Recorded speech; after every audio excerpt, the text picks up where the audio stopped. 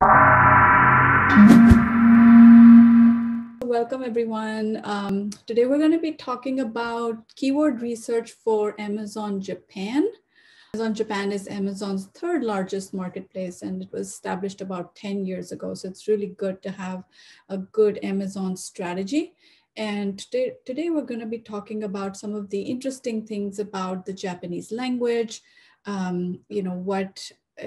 how Japanese people use the language, how we can use the language, how we can set up our keywords in a way that we can maximize and optimize our listings for Japan.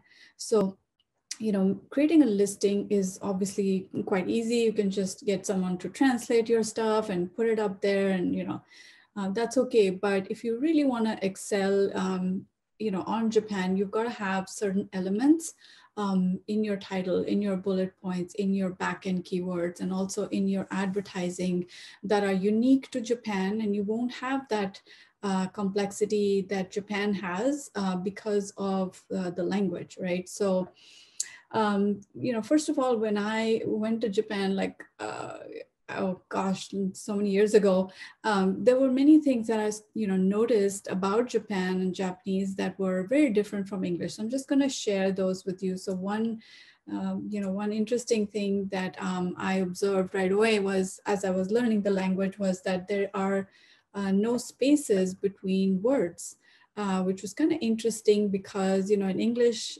we have every word has spaces between them. So you can tell where the word ends. Not so with Japanese. So this is just a recent news article from one of the Japanese newspapers. And as you can see, these are all words, they're just stuck together. So only someone who understands will know that this is a word, this is a word, these two are a word, these 8 are coronavirus. So this is a word, this is one word, and so on. So there is no separation of words when it comes to their normal text. So what does, this kind of poses some challenges for us, especially when we're trying to look at readability of our listings. And also when we try to look at how Amazon's algorithm is actually reading all of this stuff and how they're interpreting all of this stuff. So, so we'll look at some more examples, but this is just the first thing that I wanted to share with you. The second thing that I wanted to share is that there are 4 language scripts running in Japan, and people love to mix and match them. So as you can see here, this is just a scene from one of the very busy electronics districts called Akihabara. And I've walked this road many times, but as you can see, they mix up English with this script, with this is of course Korean, so different, but you get the idea. So they mix up everything and they present, that's how they're used to. They're used to a lot of detail. If you can see, this looks very cramped and so much detail. Like every little board here has lots and lots of detail. Well, that's what they love. I mean, if you open any magazine in Japan, even if you just search for Japanese magazines online, you will see every page is crammed with information. So they just love having lots and lots of details.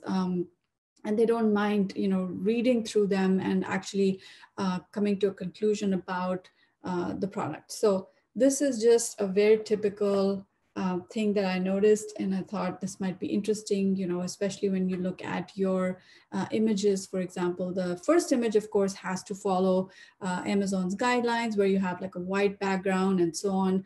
But the second, third, and so on can have a lot of detail, because Japanese people love that sort of detail. All right, so next, let me show you the 4 alphabets that I just mentioned. So we have there are 4 different scripts or 4 different alphabets that Japanese people use, all right? And I'm going to explain them. And we're also going to do a little kind of exercise together. So just kind of pay attention for a little bit. So the first script they have is called the hiragana, all right? And this is the Japanese script, right? So this has alphabets, just like English has alphabets. These are something like 50 plus alphabets. And most of these alphabets have the vowel and the consonant merged into one character. So this thing over here is sa. In other words, this thing, I've written the same thing here in English. It is sa, S-A, okay? So all of their alphabets go like ra, ri, ru, re, ro, ka, ki, ku, ke, ko. So they're like each alphabet has the consonant and the vowel merged into one. So that's one thing to remember. It's in the Japanese script. The second script they have is called kanji. And kanji is basically Chinese script, okay? So Japanese people actually absorbed Chinese. They kind of imported it from China like thousands of years ago, and they simplified it. So their script is, you know, kind of has a lot of common characters that they share with the Chinese script, but it is a simplified version of that. So to give you an example, in China, you can have 60,000 or more of these characters. And each character is almost like is a picture. It's a phonetic, it's kind of like a picture that describes certain things. So it has elements, like this element is one element, this is one element, this is one element. So they kind of mix and match these elements and almost like draw a picture that to a Chinese person will make total sense. So this is the Chinese script, and the Japanese people have kind of made this a little bit simpler by modifying a few strokes, like these are brush strokes. So they might simplify it in that way. So anyway, this is an important thing to know because this is a whole word in itself, right? This whole thing is one word. Next, we have the third script, which is called katakana. And this is a script that Japanese people devised for representing foreign words. So things like Starbucks, it's a foreign word, and they will use this character instead of using this character for, these characters instead of these characters. So they will reserve hiragana for their native words, and they will reserve these characters for foreign words. And as you can see, the hiragana script is kind of curvy. It's got kind of like curves and flow and stuff like that, whereas katakana tends to be very tight and rigid, and it's got like, you know, sharp edges and so on. So that's the way to figure out if something is a katakana or a hiragana if you don't know the language at all, right? So that's the way to understand it. And then finally, they have what they call Romaji, which is nothing but the English alphabet, right? So they will, Romaji as in coming from Rome or Roman alphabet, right? So for example, all these words here, they are sa. They are sa. This is sa, this is sa, this is sa, and this is sa. And so for your keyword research, when you find a word that represents your main, your product, for example, it's important to try and understand if that word is going to have all four of these, or will it only have three? Typically, they'll have three versions of or ways of describing that product, right? So for example, when you say Starbucks, they will have an equivalent here, and they won't have a kanji because kanji is reserved for like traditional Japanese words that never, and obviously Starbucks is a new entity, right? It wasn't there hundreds and thousands of years ago. So kanji is basically reserved for words that are purely like historically been around for a long, long time. So with that background, I want to show you what a typical listing looks like, what a title looks like. So this is a real example. This is Starbucks Holiday Blend. Now, as you can see, their main image is just the same English. Everything here is in English because the packaging is in English, but this is the listing, or this is the title, right? And so You know, I'm just going to show you an example with just highlights so you can tell which part of this is, you know, what kind of character, right? So I'm going to just, these are the four, the hiragana, katakana, kanji, and romaji. I'm going to go to the next page. So here it is. So as you can see, what I've highlighted in green is the katakana script. And what this says is Starbucks. So this is Starbucks in kanji. So it's a foreign word, and they've used the foreign word script, which is katakana, to represent it in the title. And they've also used the Romaji version of it because this is a brand and people recognize it. Plus, they've also thrown in holiday blend because this is kind of descriptive of the product. And so it's okay to do this. And Japanese people are totally fine with this kind of mix and match. All right, so pay attention to this and this. These, as you can see, these look like these complicated kanji characters, which you see in China. So these are kanjis, right? So this, the color pink is for the kanji characters.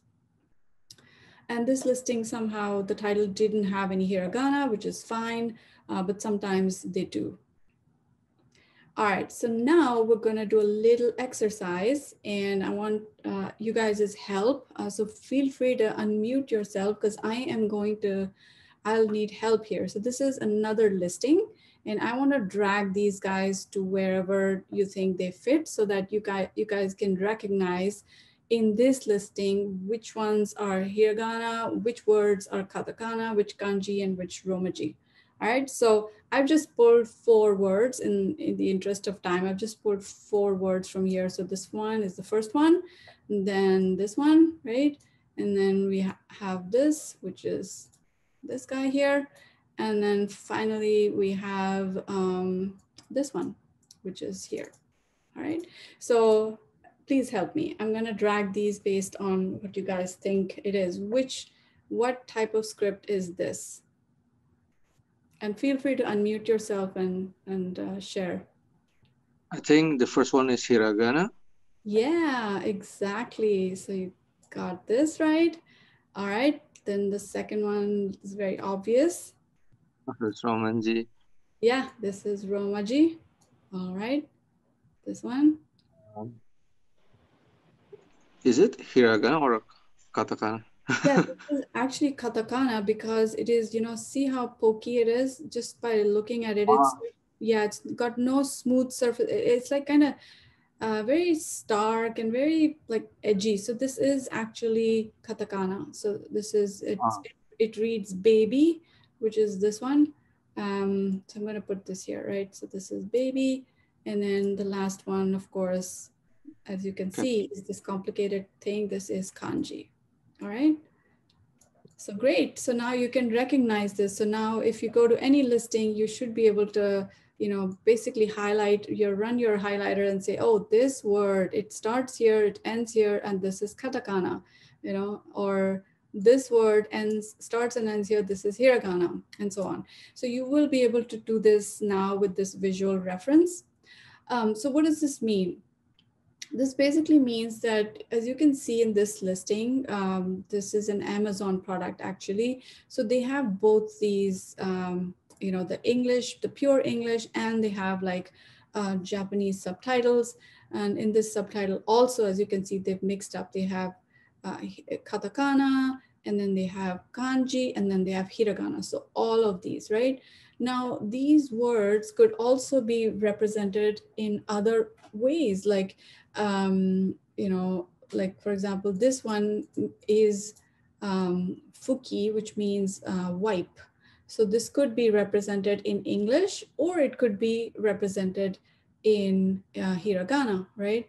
So this basically means that when you're doing research for Japan, you've got to have a strategy that includes all 4 different alphabets. Like you have to do almost 4x the amount of work in order to research these guys separately, because you never know how people will be searching, right? They, like this one says mama bear, but then Japanese people might type this out as this or even this, and it should be able to match it, right? So you have 4 times the opportunity that English has in order to conquer the market by being 4 times smarter and doing the research on every one of these, right? So that's the way to kind of take advantage of this knowledge that Japanese people will use different variations of the same thing with just their different scripts.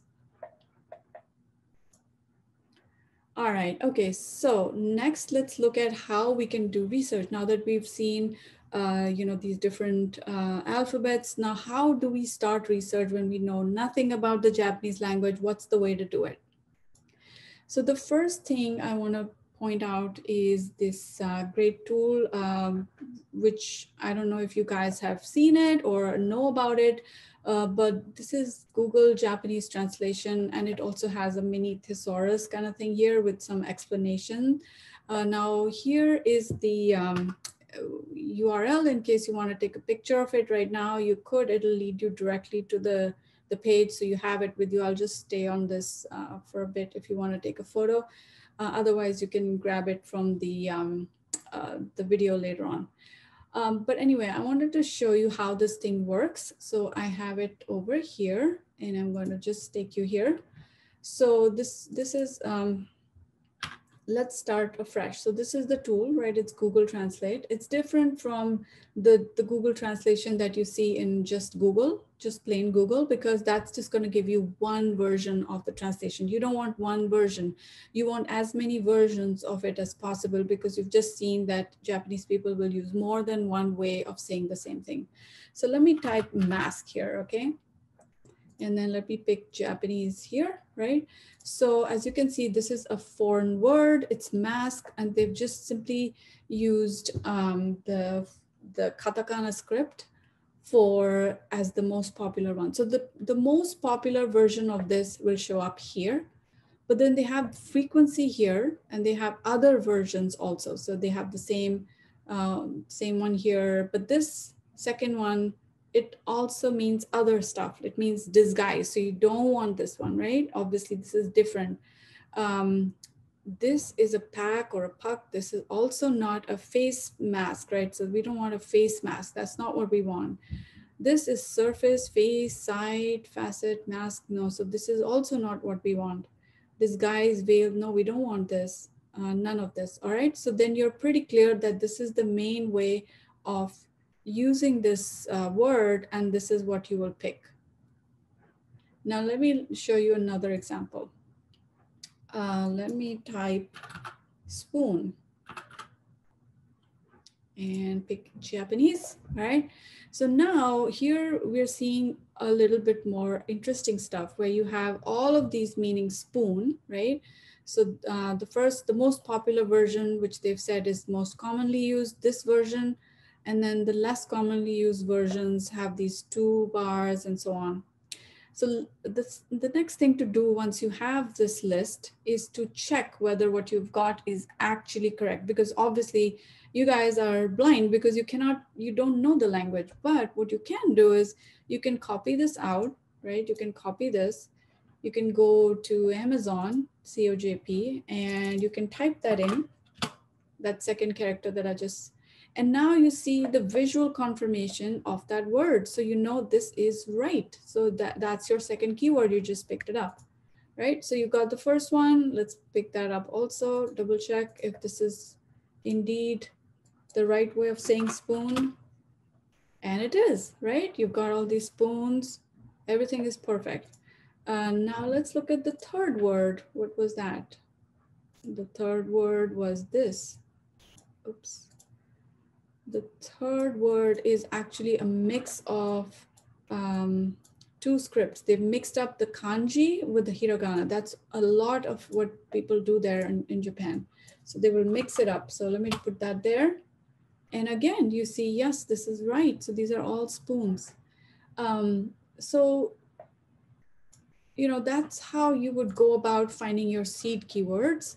And you can do that. You can run through this whole list and find the seed keywords, because then you want to put those seed keywords into a spreadsheet like this, right? And I just dumped that here, and I have a formula here, which is basically a Google Translate formula, which will basically convert from Japanese to English. So I'm pointing to this cell, and I'm saying convert this Japanese into English. So once you have that, let's see. Once you have this, let's pick this guy up. This guy, copy and paste. And then I'm just going to pull the formula down. And there we go. So you have two ways of confirming. One way is going from English to Japanese. Once you found the list, then you want to do the reverse also to confirm that it is indeed that. Because if it isn't, there's a lot of similar sounding words in Japanese, which could mean completely different things. So you want to make sure that you have a two-step process. First English to Japanese, then Japanese to English. Now you're sure that this list of whatever you come up with is true and final. So that becomes your seed keyword pool for whatever product you have. All right. So yeah, so I just showed you this, and keep in mind there's a frequency here, which is really helpful, and extra descriptive words that tells you, basically it helps you to eliminate things that it is not, right? So that's the thing, that's the advantage of looking at this extra information. All right, okay, so here are the steps to do keyword research. You start with your seed keywords in English. Then, like I just said, use Google Translate, that tool that I shared, to translate them into Japanese, find the most popular usage, and save it to a spreadsheet, then double check with English to Japanese to English. Then search them on Amazon COJP to confirm that what you're seeing is your kind of product and not something else. And then we'll do this next. We'll look at brand analytics, and we're going to do some fun stuff there. All right. So how many of you here have brand analytics? I don't have. Okay, you don't have. Raj, do you have brand analytics? This is for brand registered sellers. So once you get brand registered, you will have access to it. Or if you could, I'm going to show it to you right now, so you can look at what it looks like. And then maybe if you have somebody who can help you out, or if you want to use an agency, maybe you can, if you want to use a service like PPC Ninja also offers some services. I'll mention them at the end, so you can use help there to find out how popular a word is for Japan. All right, so let's look at brand analytics, the actual brand analytics. So this is what brand analytics looks like. Brand analytics is basically this huge database of top keywords on Amazon. And they actually made this information available last year. And it's been so helpful because it helps to see which keywords are the most popular on Amazon, right? So at this point in Japan, PS5, PlayStation 5 was just, I guess, released recently. So this is the #3 most searched word on amazon.co.jp, right? So this is the way to use it. This is basically their search frequency rank. I'm just going to switch to English so that you guys can see. All right. So yeah, so this is what it is. So there's the department, the words, and then search frequency rank. Now, search frequency rank, basically the smaller the number, the more popular the word. And the bigger the number, so I just sorted descending. So you have 400,000 words in Amazon COJP that they're telling you about, and they're actually giving you that information. This is great information because you can actually look at the top 3 sellers who are ranking for that keyword. So let's look at PlayStation 5, all right? So PlayStation 5, You click here and you can actually see the product detail, a snippet of it. You can see the main image, you can see what the title is, and you can see the ASIN, and you have a link to go directly to the page. So this is really great because, so that's the first one. That's the first most clicked ASIN for that keyword. I'm gonna scroll right. The next most click, number 2 most clicked is this one, PlayStation 5, another version of it, right? Okay. And then scroll all the way right. And the third one is also PlayStation. So this basically gives you all the different, I think they're just light variations of each other. But anyway, it gives you the top 3 most popular ASINs for that keyword. And what you can do here is you can pick up your competitors. So let's say this is your competitor, copy this, put it here, paste it, and then say apply. So now Amazon is telling you that this ASIN ranks for these words. So it's almost like a reverse ASIN, but this information is coming from Amazon. So this is highly reliable, and Amazon is giving this information to us, which is great. The other way you can use this brand analytics is by typing a search term here and seeing who is ranking for that search term, right? So if, let's say, if I just type PS5 in here and I say apply, so now I see all the different keywords that have PS5 in them and all the different ASINs that are ranking for those variations of keywords, right? So this is how you would explore more and more and more search terms and also explore more competitors. This is great. All right, so let's go back here. Now I want to show you what I did with 4 different variations of kids mask. So like I told you earlier that, we want to make sure that we cover every variation because Japanese people can search any combination of that, like hiragana, katakana, kanji, and English. So here's 4 variations of the same word called kids mask. So the bottom one, of course, is the English form of it. So don't forget your English also, because there are people in Japan who are looking for products on Amazon COJP in English. So you definitely want to make sure that you're covering that and you're including those words in your backend, in your listing somewhere, and so on. So these 3 versions, this is a hiragana plus a katakana. So this is kodomo, this means child, and this means mask. So you have the hiragana version alongside the katakana part of it. The next version is kanji version of the same word, kids, or it's basically spells out as kodomo. Kodomo, same word here, but it's using the kanji script, not the hiragana.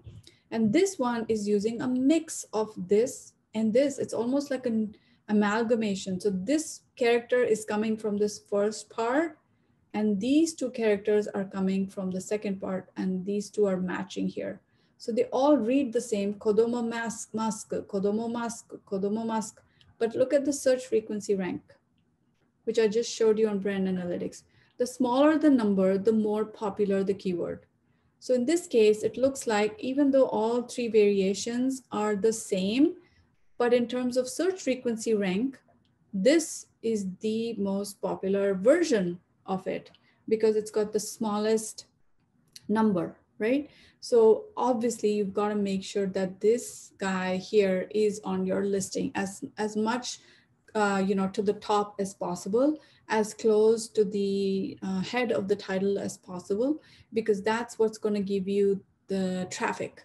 Because the more popular the keyword, and if you've got it in your listing, then the more traffic you're going to get. So obviously you want to stay away from something that is not so popular, but still included in your PPC. But on the listing, you want to make sure that you have the most popular version of it. All right, so that's how you would do your research. That's like to double check. And then, all right, let's just take a break here and find one more thing to say here. Okay, so good and bad keywords. Like, how would you find out what are good keywords and what are bad keywords? You know, given what we know already. So first thing to remember is that in Japanese, each character is considered a word with, as far as the algorithm is concerned. So what does that mean? It means that if you use hiragana, like if you use the hiragana Japanese script, and it's, let's say you have a two letter word, right? They will, when they do searching, they will actually treat them as two separate words. So let me show you what I mean.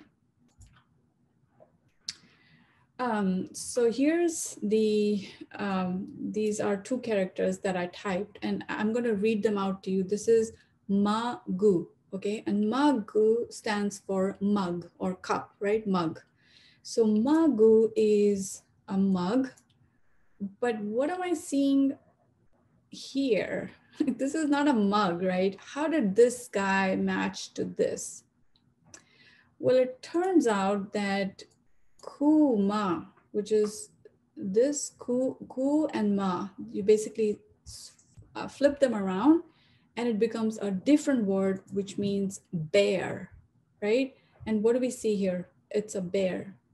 So basically the single word that we had in, you know, let's say our product was a mug and we looked for this word mug, we typed it out.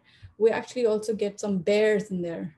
I don't know what else they have, but um, yeah, so it turns out to be a little bit random. So this is where you have to be careful, because if you have this word as a let's say a broad match, right, it is going to match the reverse also. It will match this character followed by this character, which is not the case in English, right? If you say in English, you say let's say anything like cup, C-U-P, like you will always retain the C-U-P in one word.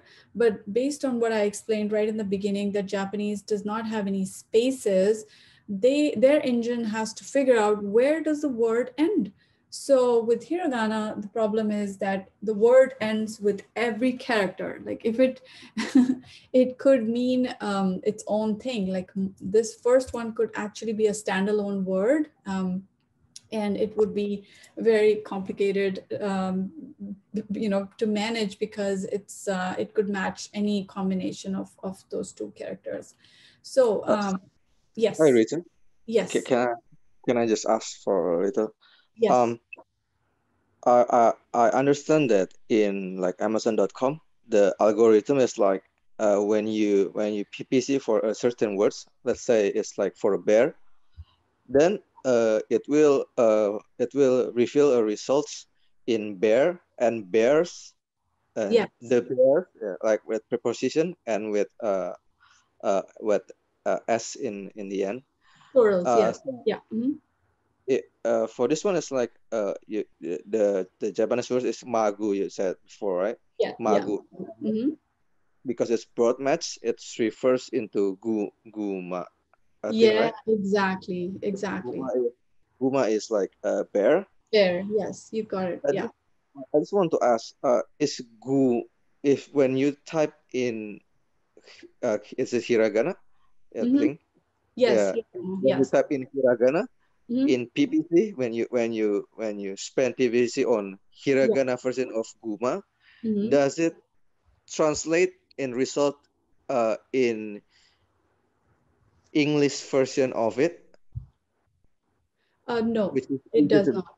it Mm-mm. does not. No, it does not translate. So that's why I said we need to have 4 different buckets of words, so that Amazon can actually give you the 4 different versions of it. So the guma and the katakana guma, they will be separate. And the kanji, there is a kanji for guma, that will also be separate. So um, it'll never kind of, for sponsored products, it'll never substitutes this script with the other script, you Oh, know. I So see. yeah, it'll remain in its form, but with the hiragana version, there's an extra complexity that it can even swap them around and try to match them in a different way. So the hiragana is actually the dangerous one. The katakana is fine because it's a foreign word and they have a different algorithm for foreign words. It tends to it tends to stand alone. Like it almost is you know, easy to distinguish. Like over here, you can see from here to here, this is your katakana. So the engine will understand this, but engine may not understand 1, 2, 3, these 3 characters, because each of them could be a representation of a kanji character, and they're just a pronunciation of that. So only thing you have to be careful is with the hiragana script. If you find any hiragana words and in your PPC, just stay away from broad match for hiragana. That's the advice. You can use broad match for katakana. You can use it for other stuff. So then they will find related synonyms and all that stuff. But with hiragana, there's a danger that, you know, if there is a different ordering done, then could it match to something incorrect like this guy, Mama Bear? Okay. Yeah. So Ritu, I have a question here. yes, yes, yes. So this is a 2 word, right? You just saw your example is 2 words. So how about the more than 2 words? Is same principle applies? Yeah, so that's a very interesting. I've been trying to research that, and I have seen that more than 2 words, like 3 characters, even with hiragana, could be messed up. All right. So let me just. I'll show you. Actually, I have a slide for that. So let me just show you there. So, okay, well, it's not 2 words, but I'll just show you. I did these 2 characters. This is ta and this is na. And if you see here at the bottom, their words in, when I search for it, they're not even close to each other. So the first word that shows up, it's creating, you see what I'm saying? The green lines are showing a different word. It's not even that word. At the bottom also, there's those 2 green lines are showing that they're separated and in a different order even. So they're not matching at all. So this is how the algorithm will treat hiragana.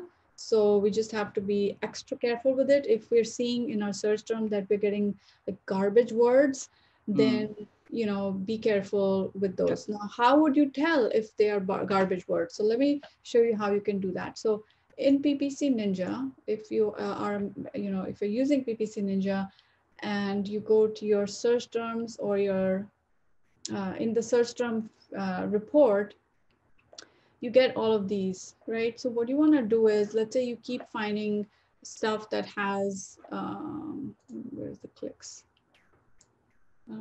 Yeah, here you go.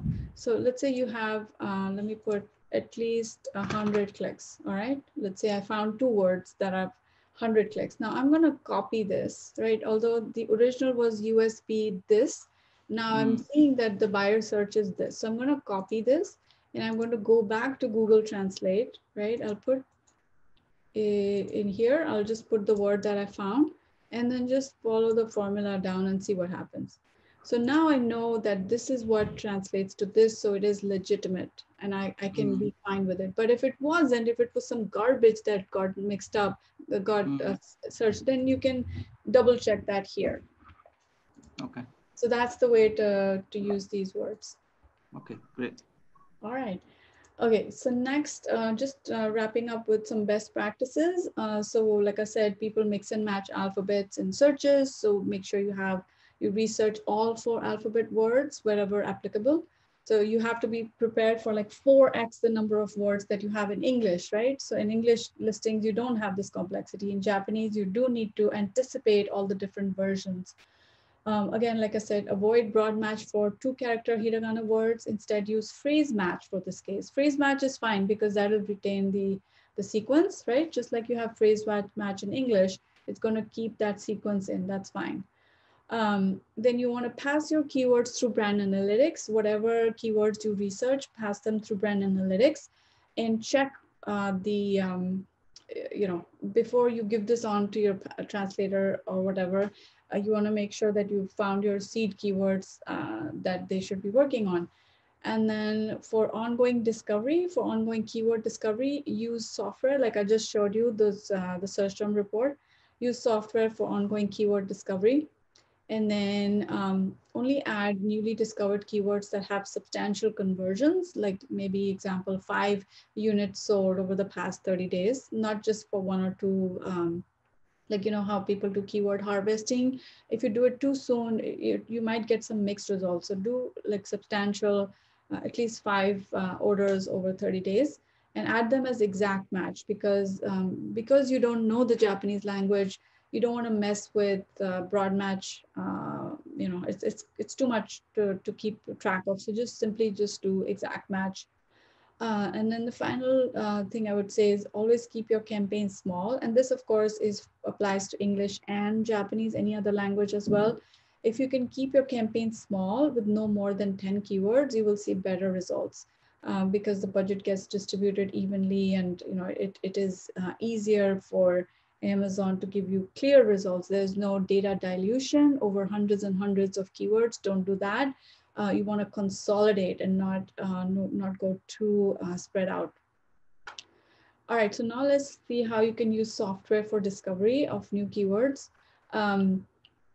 This is how you would set your things up so that you can allow a software like PPC Ninja to give you the searches that are actually working for you. So you start with an auto campaign to discover your long tail keywords. Obviously, auto campaign is a no-brainer. You want to have, for languages that you don't know, you want to have an auto campaign because Amazon's algorithm will do all the matching from your listing and bring you the best keywords that match those listings.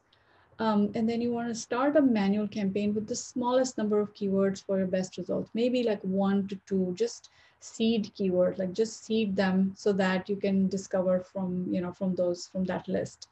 I would even go to the extent of saying, try to create separate buckets for hiragana, katakana, kanji, and romaji, and also English actually. Romaji is just the Japanese pronunciation of the same thing that is hiragana or kanji. But actually, let me just add that. I should have. So wherever, sometimes there's English words like kids mask, you don't want to miss that out, right? So add that also, create separate buckets. So keep those clean, don't mix them up because obviously the engine is going to work better for you that way. And then I want to show you how PPC Ninja actually helps you discover new keywords, especially for a language that you don't understand or know about. We basically publish your new keywords, discovered keywords from your search terms. We publish this every week, and all you need to do is add them, right, or reject them. So this is when you say plus, it just asks you where do you want to put them, and then you put them in the right campaign, and then you're done. So for example, let me show you the live software. So this is the discover keywords thing, right? So this will basically, whatever keywords it finds, like this one, you just say plus and you just add it to the campaign as an exact match. By default, we give you the same bid as the cost per click. So as you can see here, 50 yen, 50.23 yen was what you actually paid for it. And this is what your bid will be, but you can change it to something else. Now, remember that these keywords have to be, they have to have orders. So in our case, for Japanese or English, we just put a minimum of 2 orders over the past 30 days. If you've had 2 orders, we will flag that here as an important keyword to add. The second thing we do, which is really, really time saving, is that we've already checked that this word is not duplicated, which means you don't already have a campaign for that ASIN. You don't have a campaign that is running on that keyword. So that does not exist. Now you can, over here, you can just copy this. I'm just telling you this is for a microscope product. So I'm just gonna paste this here and see if the translation is right, and it is, right? So this is your secondary check to see you're not putting in garbage. So it's a quick check, easy peasy, and you can discover your keywords because we are doing the hard work of looking through all your search terms and targets and discovering those keywords for you.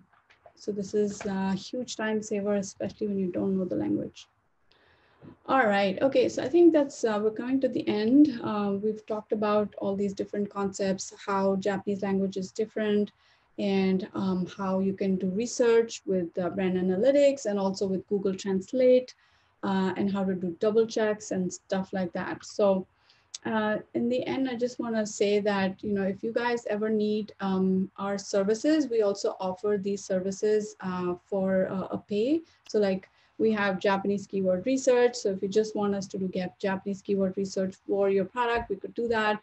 Or title optimization. We don't do translation. So for that, you'll have to go somewhere else, or you know, like yeah, you need a translator for that. But before that, there is a very important step of actually telling your translator, hey, I want to optimize for these keywords.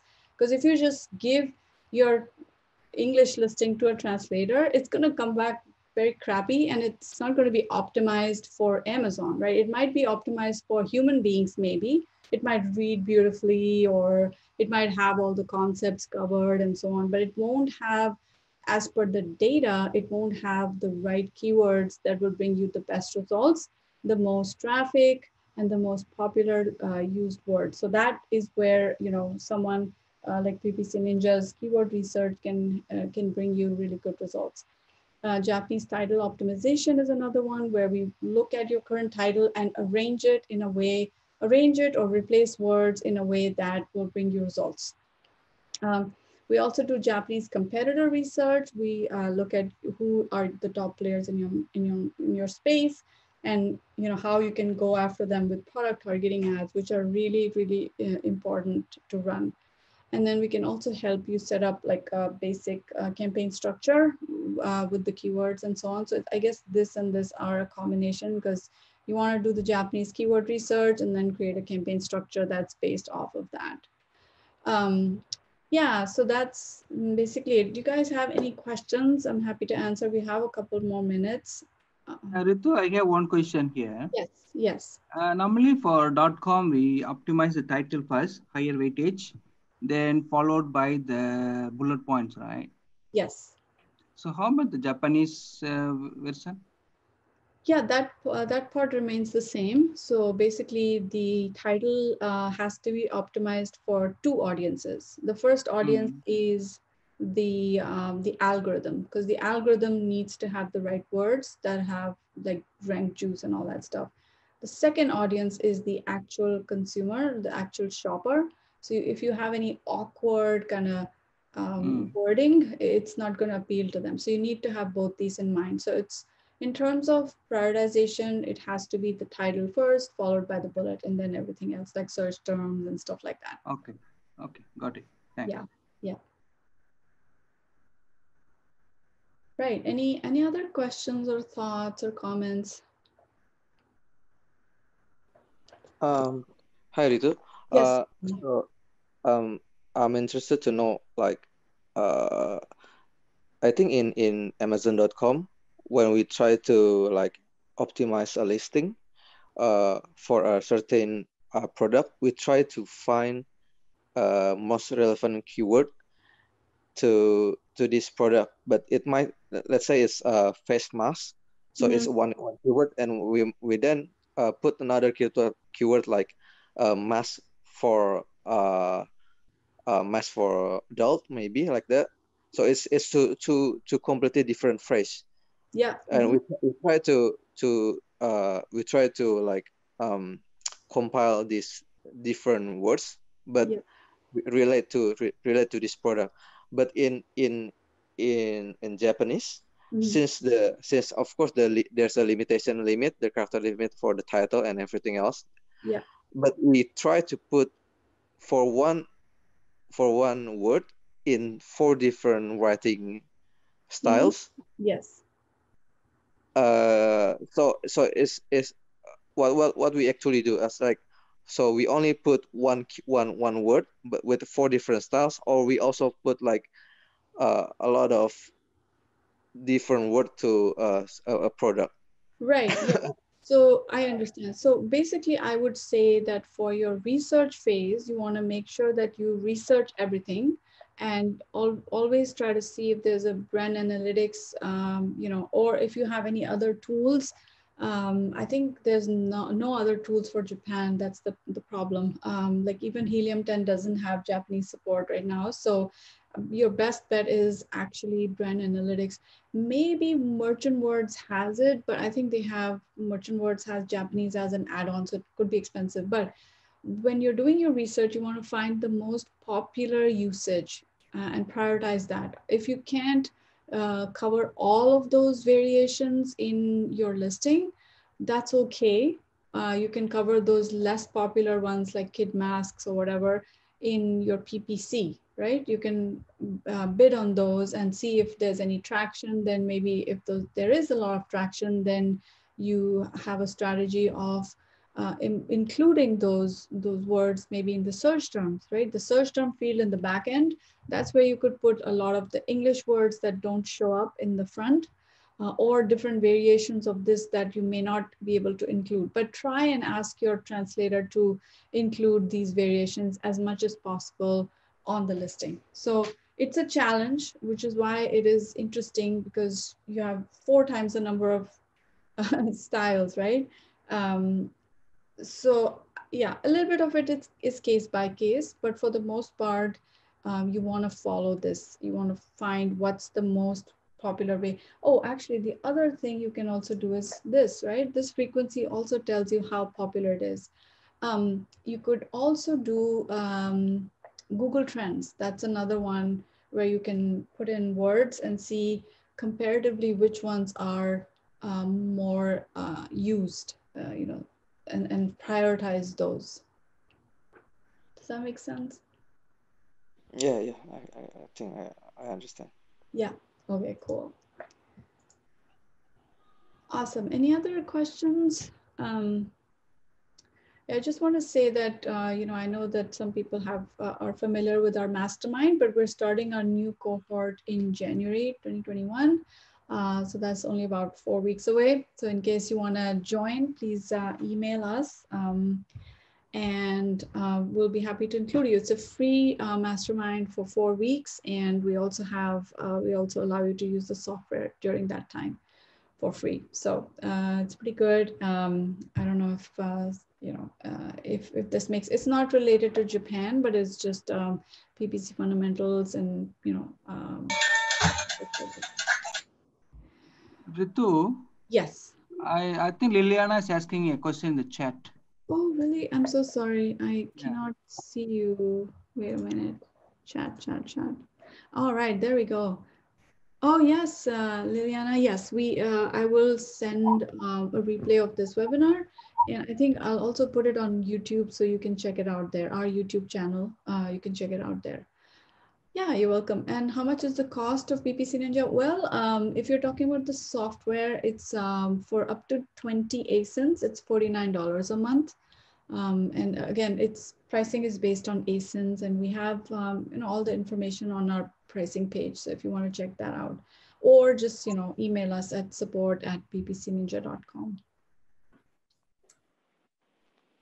Right. Awesome. Well, if there is no other question, we're almost close to the 1 hour time, which we had planned. So yeah, thank you so much, guys, for attending, and look forward to working with you sometime in the future. Thank you, Ritu. Yeah, you're welcome. Have a great weekend, everyone. Okay, thank Okay, you. take care. Bye. Bye-bye.